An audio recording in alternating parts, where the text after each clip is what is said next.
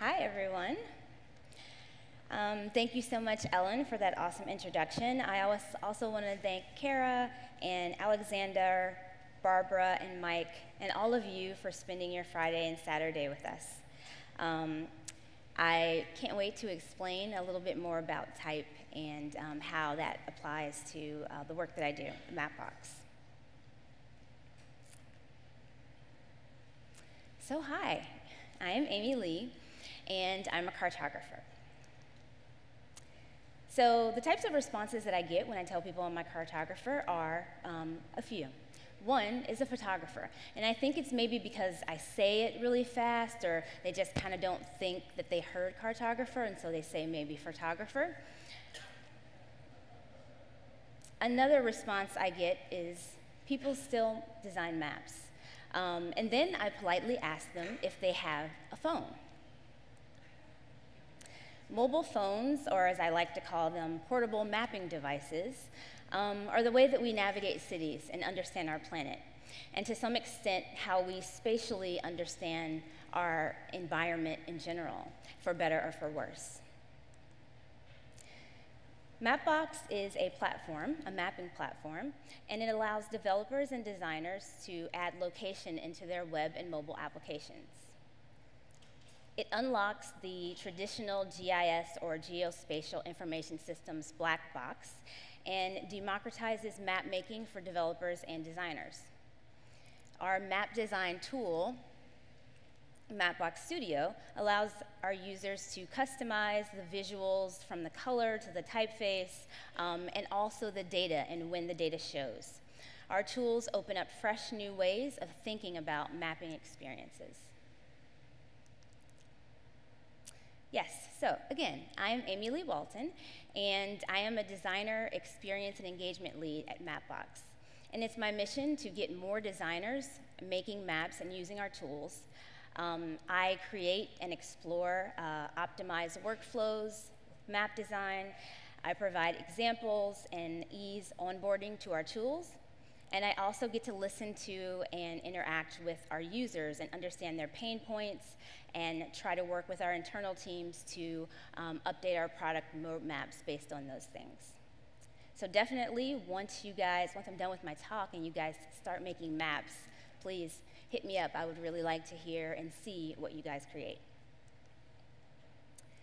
So Mapbox allows mapping applications to be customized for your product and for your brand, which of course is extremely important. And while you may not have heard of Mapbox, you probably already have us in your phone right now. So Lyft and Uber use our technology. We power the Weather Channel, Tinder, Snapchat, Airbnb, and The Lonely Planet. So Mapbox may never be the app in your phone, but will be the power behind the apps in your phone. Okay, so in all fairness, maps are hard. This is something that we say a lot at Mapbox. The amount of geophysical data that's represented in your phone is staggering, but mapping and cartography as a science has been hard from the beginning. And nowadays, we map on our fancy computers, but old school cartography has become something of a lost art. So, back in the day, map makers were dealing with the same basic problems that we're dealing with today and solving today.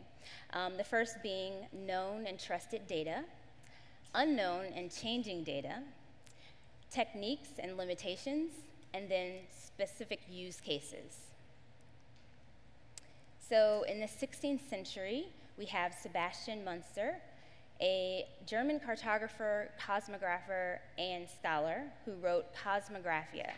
And this was the earliest German description of the world. And these were some lessons learned from the rare and antique map tour that I took earlier this week with Martin Land and James Roy. So the known and trusted data, they used polymorphic projections and coordinates, and that essentially is a map projection that is a systematic transformation of the sphere into a flattened 2D surface, and that's essentially what map projections are. So shown here is the Johannes Roch map, and this shows the polymorphic projections as well. And this is, again, describing the latitude, the longitude, and more than 8,000 different locations in Europe, in Asia, and Africa. And this is projecting north-oriented, Mediterranean-focused world. So what we're missing here is the Americas, Australasia, and also Southern Africa. There's also the unknown changing data.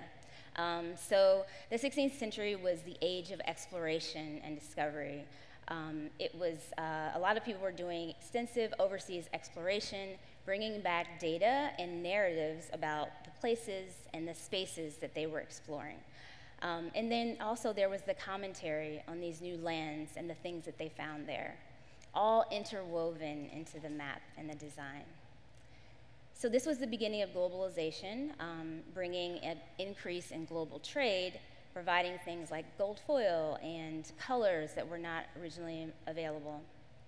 This is also the dawn of the widespread adoption in Europe of colonialism as a national policy.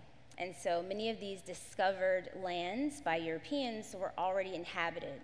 And from the perspective of the natives, the age of discovery marked the arrival of invaders that brought gifts of disease and the desire to inhabit and dominate these lands by any means necessary. So there's a lot of visuals that kind of articulate that as well. So as far as the techniques and limitations, we had woodblock printing and we had movable type. It's easy now to take maps for granted, but they represent the labor of surveyors, explorers, engravers, monks, cartographers, designers, and cramming city names and lakes, mountains, and illustrations all into one map, single hand-carved woodblock, and then laying in reverse. I mean, that sounds like a big challenge, right?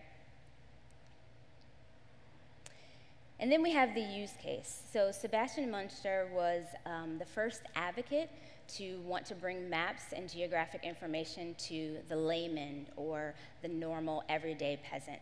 Because previously maps were limited to royalty and also to monks, you know, people working in biblical areas.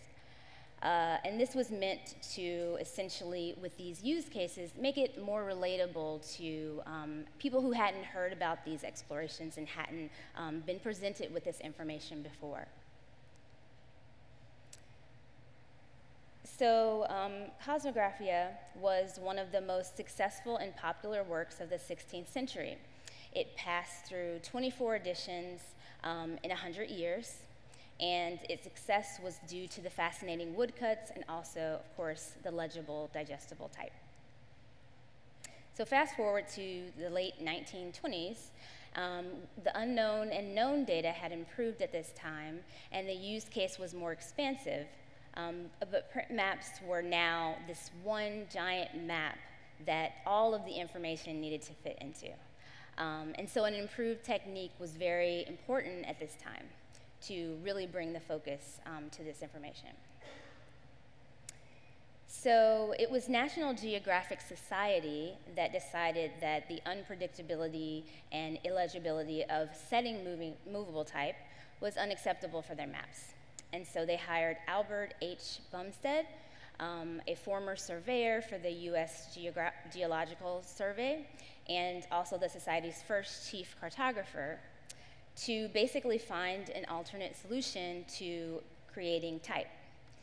So they wanted to create a type that would not break down or blur together as you zoom, kind of enlarge or reduce these elements.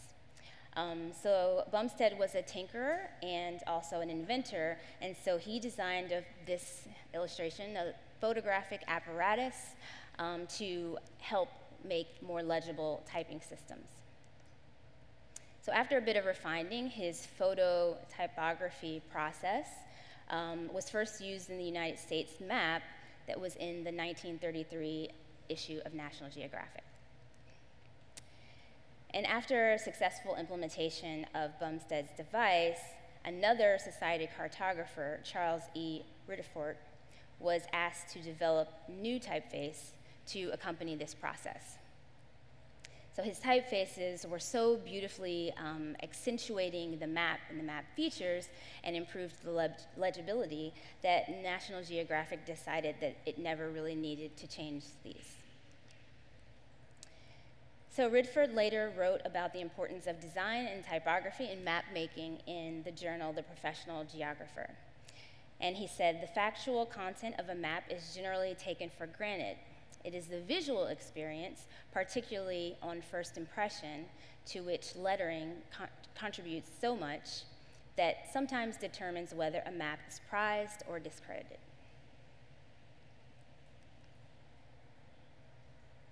Oh, there we go. So now we're in the future, or we're in the present, actually. And so this is the age of vector maps. So vector maps are not exactly what you think when you think of vectors. And here's what you need to know. So the maps are essentially not pre-baked. They're not flattened rasters. They're actually dynamic and changeable. So they're more like a PSD than a PNG. And they're drawn in real time in the browser or the device, and they can be altered with code. There are three basic parts of vector maps. The first one being vector tiles. So this is the data. This data has to be present for you to be able to style over. The vector tiles essentially are the points, lines, and polygons that make up our natural and man-made planet. So all of the elements like city names, administrative boundaries, lakes, bodies of water, land use types, that type of thing. The second piece is the rendered map. So this is what's drawn directly in your browser or your device. It's zoomable from a global scale all the way down to street level detail. And essentially the instructions for drawing this map are specified by a GL style specification. And the neat thing about Mapbox Studio is that when you are designing and using the interface, the code is actually being written for you in the background. So you're picking the colors and the fonts and the other specifications, but you then have a JSON file that you can download and you can give it to your developer and they will love you for it, and you can integrate that into the SDK, add interactivity with JavaScript. They can also bring it into 3D using our Unity SDK, project it with AR, augmented reality with our AR kit, and they can also use the Qt SDK if they want to put it into in-car navigation. All the things. They can do all the things with this map.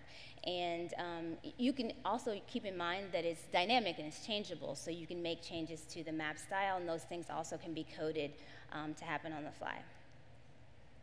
So now let's cover the basic problems that we were tackling previously now in the age of vector maps.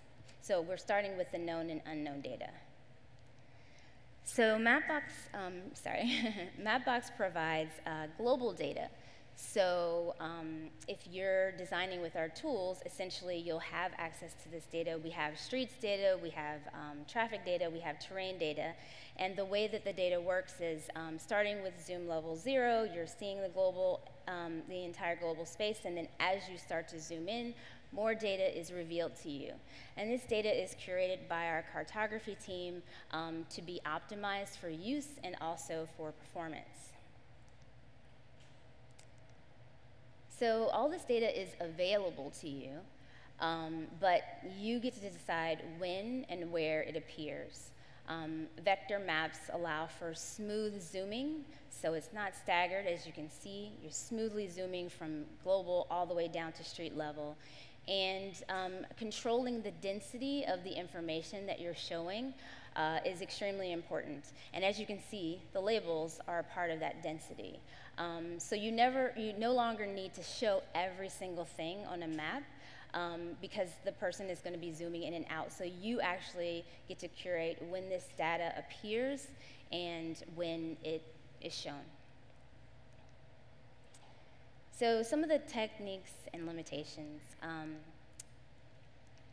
So modern maps can be pinched and they can be zoomed and tilted, rotated all about, and that's what the user is going to do with these maps.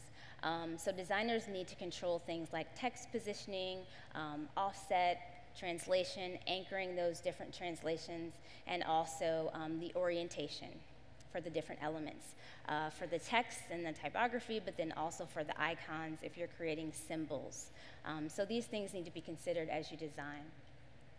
In addition, we have international glyphs. So when we moved past only Latin characters into CJK, which is Chinese, Japanese, and Korean labels, we needed to expand our GIF library and atlas. So then characters can range for these non-Latin characters. There were a lot more of these, so we had to be able to afford for that.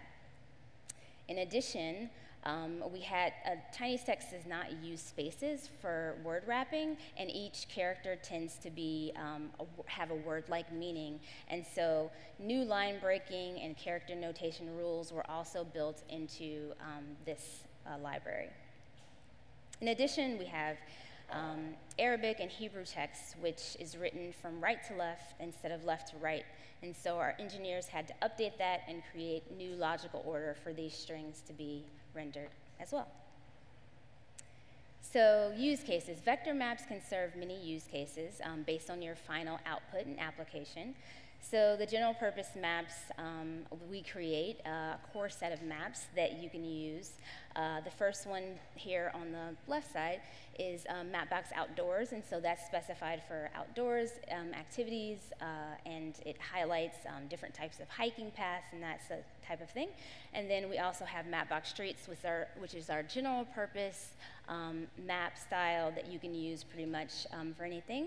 And then we have Light and Dark, which are specifically made for data visualizations. So we also have designer styles. So these are my favorite styles. These are more thematic. These are styles that you can add to your account. You can take a look at the layers and see how different designers on the Mapbox design team and the Mapbox designers that work all over the team, how they applied different filters and added different images and icons and all kinds of different things. And so you can really explore how those thematic maps were created. So in addition, we have the use case of education and exploring kind of this visual design element. And so I did a residency with a flex workshop at MICA and worked with undergraduate graphic design students and essentially taught them how to design a map and add interactivity using JavaScript. And this was a 3-week course.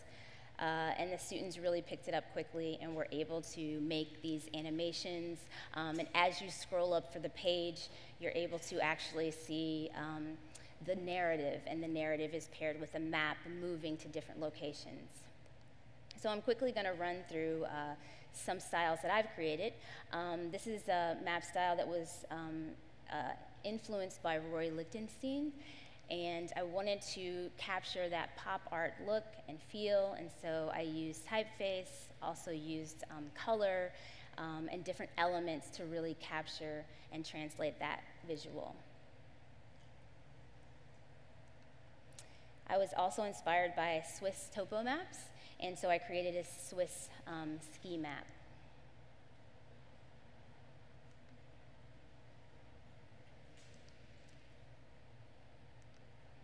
And I created a vintage map as well, again, inspired by the old-timey texture and look and feel. Wanted to create a map that really showed that detail and that information.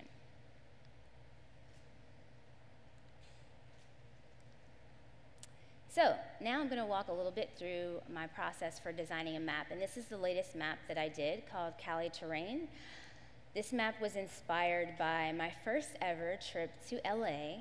And I'm that person that sits in the window seat and takes pictures the whole plane ride, essentially. And so I was doing that and becoming more and more inspired by seeing Southern California, the Grand Canyons, different reservations, thinly populated deserts, and also mountains in San Bernardino County.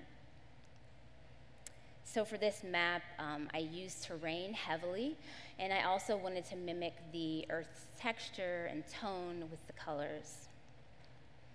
In addition, I'm pulling in some extra data sources. In addition to Mapbox Streets, I'm pulling in a DEM, which is a digital elevation model for the hillshades. And you can see that data here.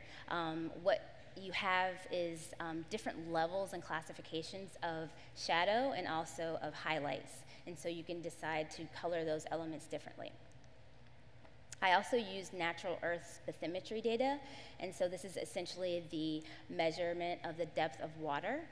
And I use this, you can see this data here, to just add a little bit of flavor to the water style. And finally, I used Mapbox satellite. So I wanted to, as you zoom in, really have a lot more information there. Thank you. So quickly, I'm going to show you the design system. So the 4 major elements that I look at are color, typography, iconography, and texture. So this is a taxonomy chart. We iterate through creating these types of charts within the cartography team at Mapbox. This is the latest version done by created by my colleague Nat. And essentially, this process takes time. I didn't just jump into Illustrator and create this. It's very iterative. Typically, I choose the fonts and the colors, and then kind of go back and forth between Mapbox Studio and the Illustrator document to kind of have the final look of, all of the elements and all of the color and all of the things for the map in one place. So the color, again, an earth tone. I have these different hues, but I pulled the saturation down to the same level for all of them and also used the same kind of lightness for them as well. I usually do about 7 to 12 colors for a map to keep it simple. I'm using 2 different typefaces, Overpass, which is inspired by Highway Gothic, and then Allegra, which is a dynamic serif font, and essentially I use that for the POIs, points of interest, like the parks and the glaciers. So then this is the iconography, and this essentially can really make or break your map. This is what helps people know where they are. This is what shows you the points of interest, which are like, coffee shops, libraries, museums, that type of thing. And it really helps to make your map a lot more navigable. And with texture, I applied an interesting effect using hill shades. So I used a lot of earth tones, but I used blue as a complementary color to actually highlight some of the hill shades, and so you get that play in the different locations. More hill shades.